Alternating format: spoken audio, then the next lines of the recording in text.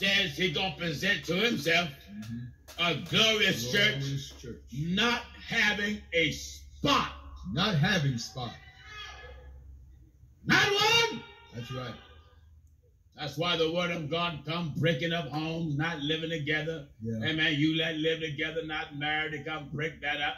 Oh, yes. You preachers that want to get multi-wives, and you women that want to get multi-husbands, like people writing me now about a preacher who was on social media fighting me about the one-wife doctrine. Amen. Now everything is in disarray. Amen. Because they said that he took some man's wife. He took her. That was under him. He took his wife and took his, I believe, 16-year-old daughter. Oh. Old goat took a 16-year-old girl. My Lord. What a shame. What a shame. God knows. That's right. Anytime you believe that you can have more than one wife and you are married, then what you're doing don't seem just unjustifiable to you. No. It seems right. The Bible said there's a way that seemeth right unto man, but the end thereof are the ways of death. You know, a lot of folks know this stuff is right.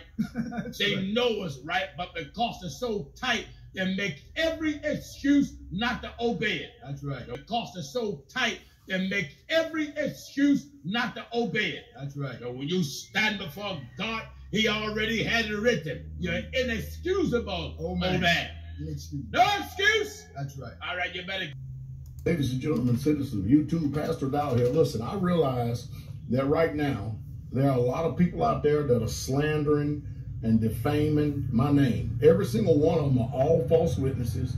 They're all false accusers because none of them know the story. Even if they did know the inside scoop, based on where they're at spiritually, they are not going to judge righteousness anyway. Truth is, who cares about what people say and the videos that they're making? Who cares? Who really, truly cares? I know Straightway don't care because it has not stopped us in anything that we're doing. Listen, again, it's amazing. You know, if we were really, truly in a court, a real true court, many of you will be ashamed of yourselves. Most of you should be ashamed because you are not even following the book. Most people are telling me that I need to repent. You need to repent for not even following the book. Don't even know all the story. All you know is one side. People are calling me and telling me what somebody said who was in the ministry some years ago. I'm going to say this. By their fruits, you shall know them. Just because somebody says that I said this or I did that or I done that, where's the proof? First of all praises to the Father Yahweh, Ba'ashem Yahweh Shai, Ba'ashem Rakadash. Shabbat Shalom to all the brothers and sisters in recognition to observing this day for worshiping the Most High. Sundown this evening to sundown tomorrow evening, my people. Let's get some rest, worship and praise in to the Father Yahweh, Ba'ashem Yahweh Shai, because this is a commandment throughout all our dwellings. Even though we're living under grace, you understand, we should always still do what the Most High said to do. All right. Now, I don't know if many of you guys out there are aware of what's going on with Pastor Dowell of Straightway. I don't know if it's Baptist church or whatever it is, you understand, but there are some rumors circulating due to the fact that he excommunicated one of his right-hand men by the name of Apostle Rufus or something like that, or what have you. Well, since he done that, there's some rumors circulating that Pastor Dowell took Eric Gonzalez's wife. Okay, this happens to be Eric Gonzalez right here, and this is his wife Nellie.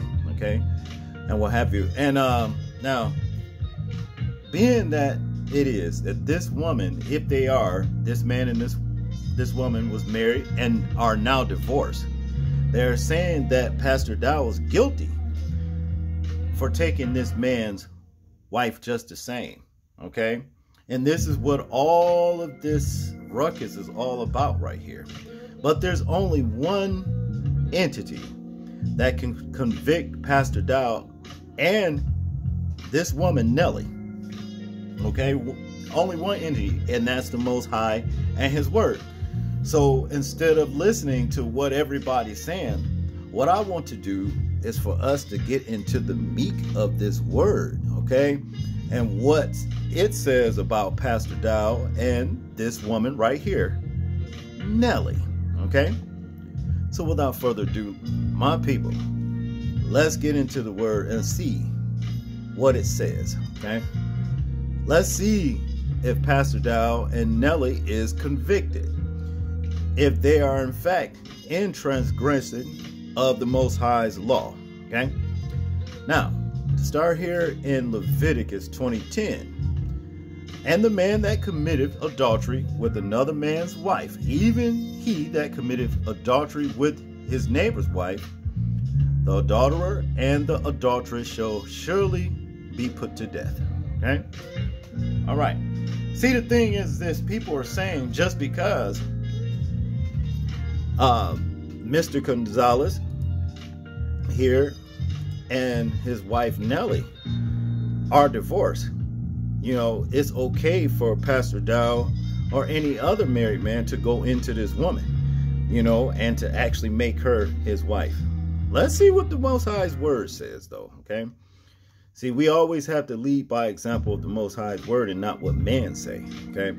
Now it says here in verse 7, sanctify yourselves therefore and be ye holy, for I am the Lord your God. And ye shall keep my statutes and do them. I am the Lord which sanctify you. For everyone that curses his father or his mother shall be surely put to death.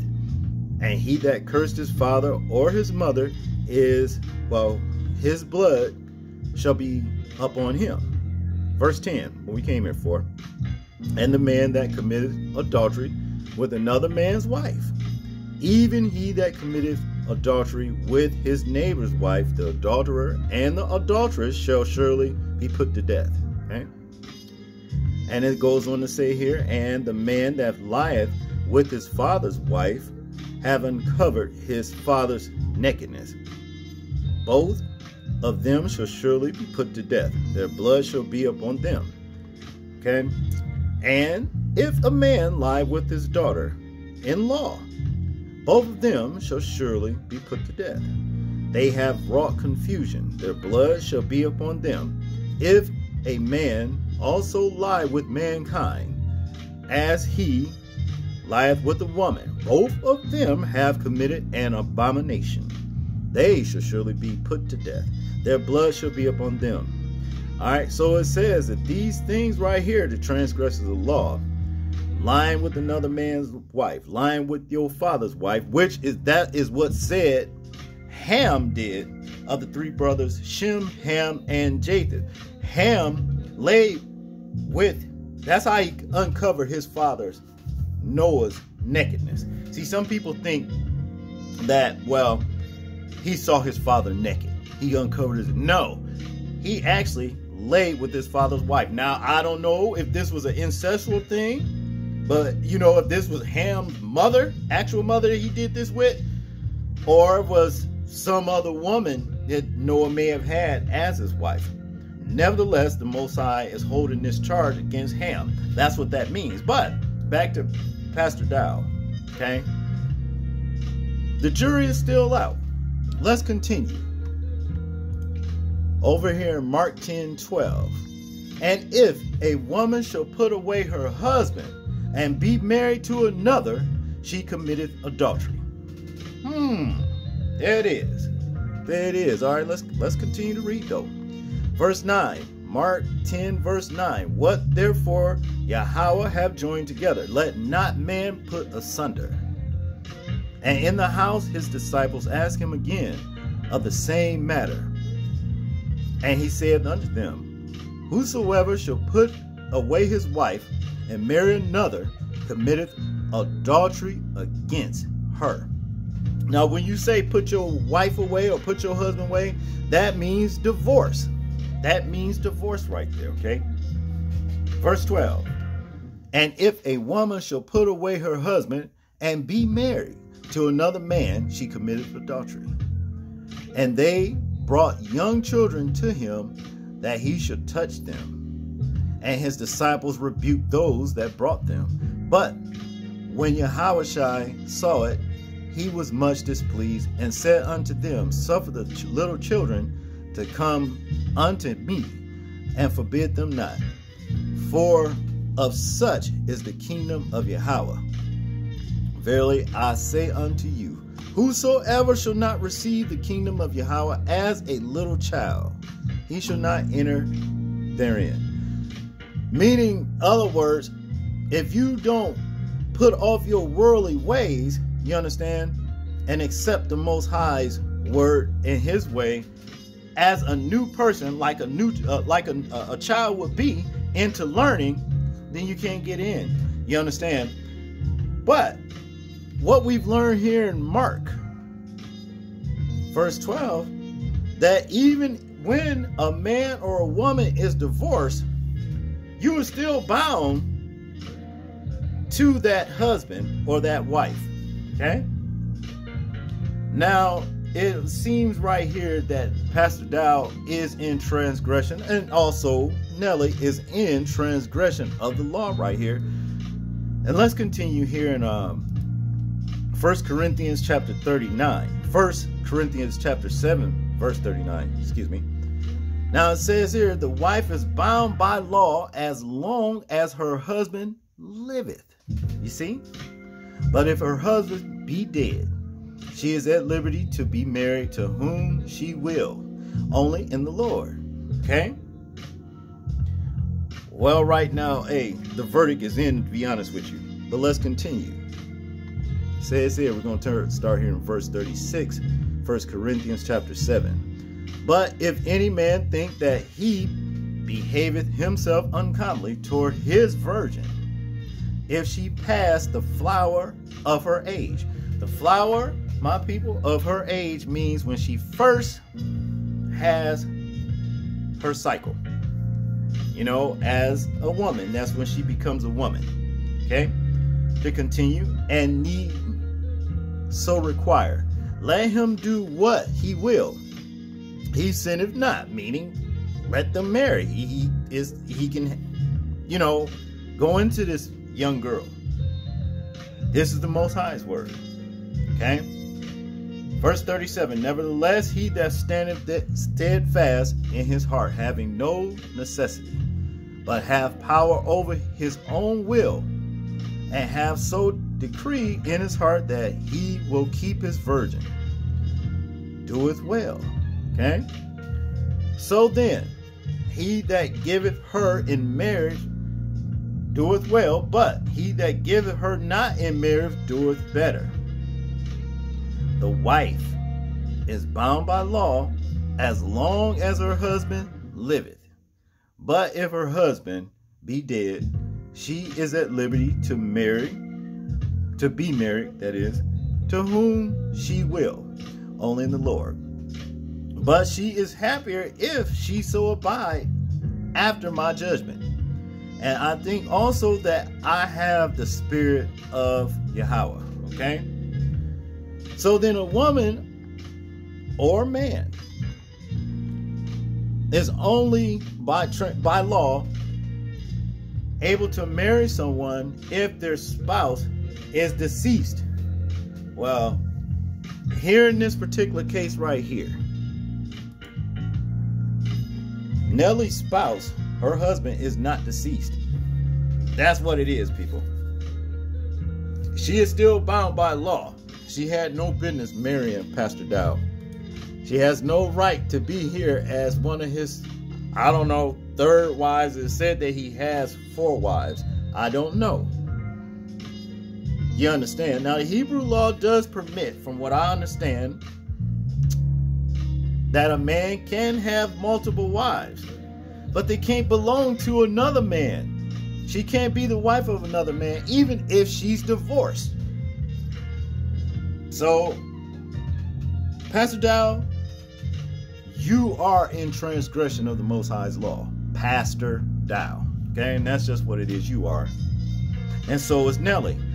That makes you an adulterer and an adulteress according to the Most High's laws. All right? And that's just what it is. See, this is where we find you out. Not by what man says, but what by the Most High says and what he decrees. And his word decrees that you are an adulterer. And so is Nelly here. Let's continue. All right. Now, we're going to go over in Proverbs chapter 6, verse 29. And it reads, so he that goeth into his neighbor's wife, whosoever touches her shall not be innocent. I would say at this point that Eric Gonzalez was Pastor Dowell's neighbor.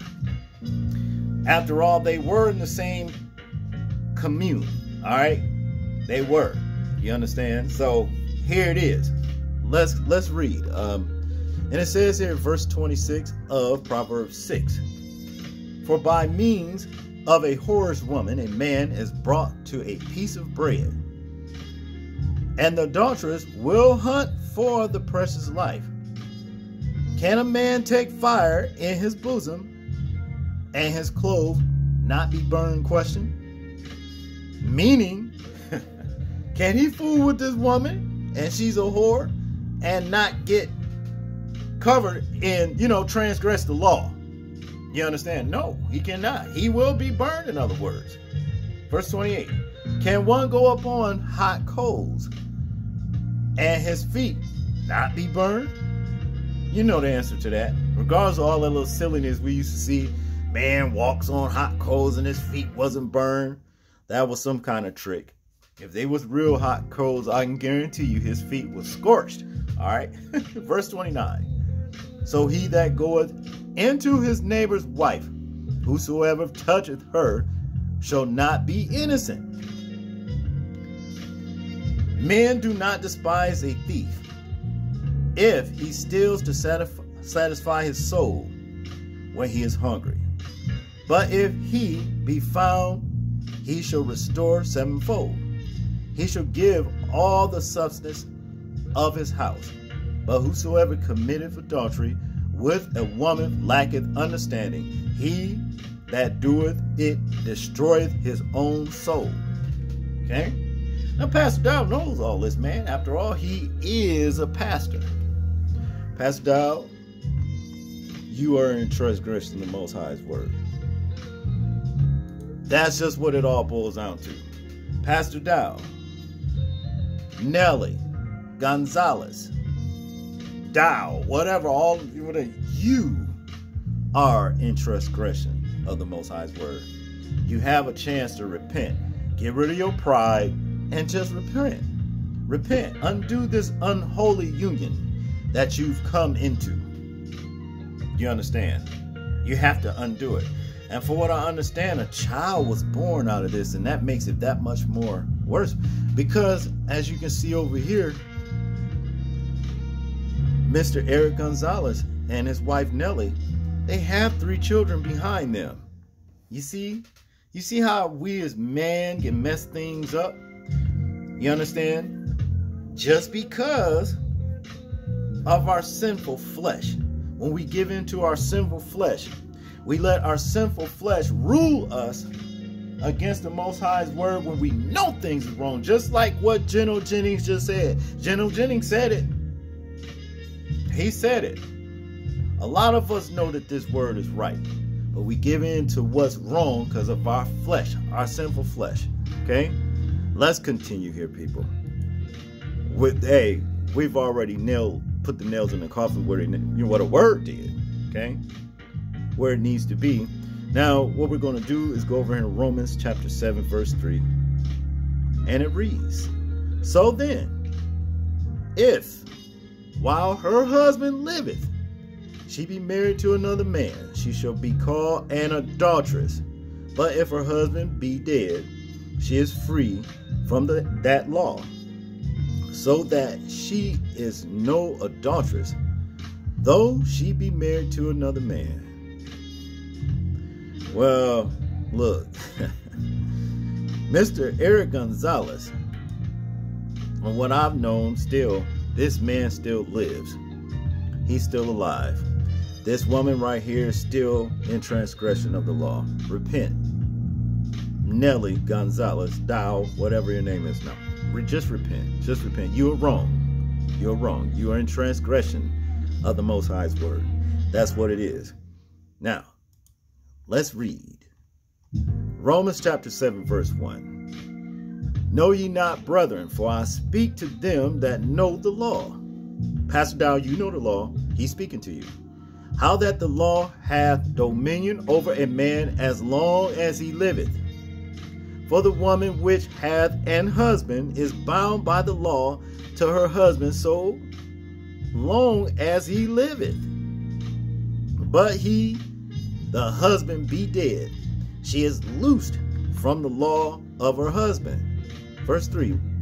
So then, if while her husband liveth, she be married to another man, she shall be called an adulteress.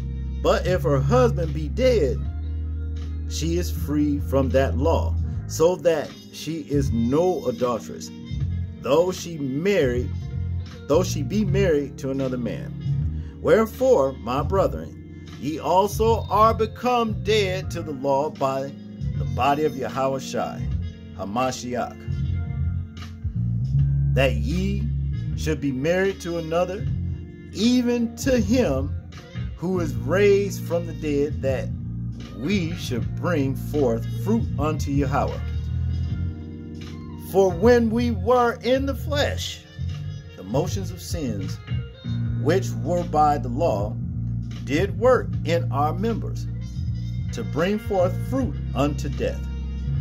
But now we are delivered from the law, that being dead wherein we were held, that we should serve in newness of spirit, and not in the oldness of the letter.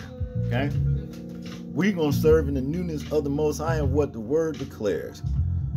That's what this whole lesson was about, adultery. And to see if Pastor Dowell is convicted of adultery along with his new wife, adulteress, Nelly Gonzalez Dowell. This right here, just, hey, there's no excuse. Just like General Jennings just said, no excuse, no excuse, no excuse for this madness right here. See, a lot of times we get off into our pride, man, and our pride, you know, what comes first? What comes next, brother, when we are in our pride? Downfall. See, now all of this stuff came out when Reverend or Apostle Rufus, Pastor Dowell's right-hand man, was excommunicated. You see how the Most High works? He works through the hearts of man. And what did he expose? He exposed this unholy union right here with Pastor Dowell and his wife of another man. Nelly right here, Gonzalez Dowell. Mr. Eric Gonzalez is still living, which makes them, her, adulterers and adulteresses. That's just what it is, people. That's it. That's all I got on this one, my people. I hope you guys found this lesson edifying. All praises to the Father, Yahweh, Ba'ashem Yahushai, Ba'ashem Rakadash. I hope you found this lesson edifying again, and I hope I said something to stimulate your spiritual growth. People, please remember to live your life as though we're being watched. Simply because we are. This is James, and I'm out. Peace.